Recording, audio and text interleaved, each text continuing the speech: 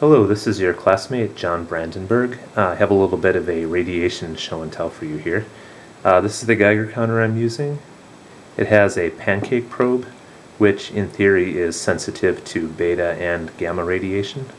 So I'm going to go ahead and switch this on and put the scale at 1:1. You'll hear it click now and then. That's just registering normal background radiation.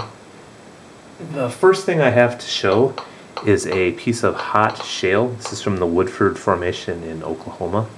The fractures in the shale are filled with tar or a naturally occurring bitumen. And this is weakly radioactive. And so if I find one of the hot spots on here,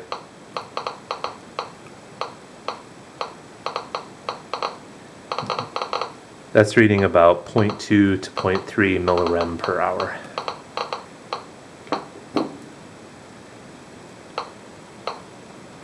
Next up, here's a piece of uranium ore.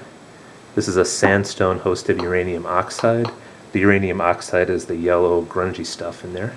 I'm going to switch up the scale on this to a factor of 10 and put the probe right on there.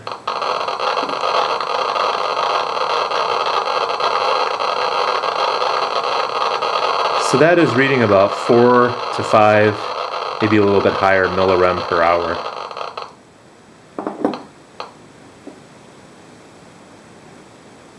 Next, here's a different ore. This is pitchblende.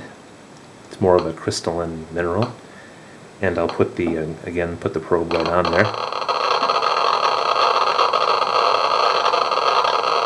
This one also about 4 to 5 millirem per hour. And then last, but probably most interesting, this is some bright orange to red Fiesta Ware.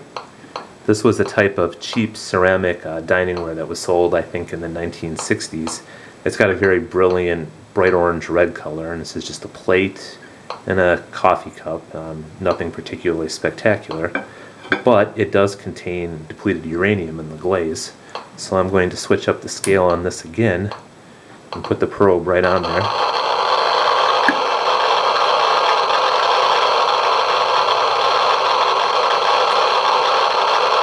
And so that's reading about 20 millirem per hour.